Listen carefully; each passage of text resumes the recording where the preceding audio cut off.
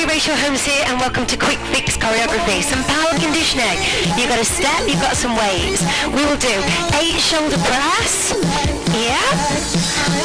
4, 3, 2, one more. On your step, use your weights as handles and do half burpees. Power for your abs. Good, we'll do 8. And then every time you come up, you'll do a different upper body exercise. So then I'll do 4 upright rows. 2, one more, and the weight goes down. Use your handles, go wide to narrow. 3, one more, yeah, and then we'll do 4 bicep curls. 3, and you can keep tweaking this, keep changing the exercise, do more reps or less, and then 4 corkscrew. Okay, so nice little block. Use your step as a decline bench. Come into a push-up position, and we could do 1 push-up and a hill climber. Push-up and hill climber.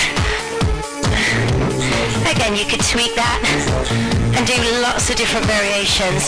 So if your class is like tough, hardcore, metabolic conditioning, you could try some of those ideas. If you want more ideas to power conditioning, make sure you log on to choreographytogo.com. See you next time.